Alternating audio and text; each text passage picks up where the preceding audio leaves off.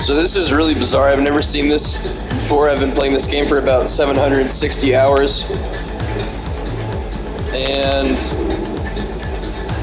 I was about to run away, and then I realized that there's like a piece packed inside of a safe area. I'm pretty sure this is a safe area. It says combat right now, but I'm pretty sure it usually says safe area. So he can't do shit. In his code, the way it's coded, he can't do shit.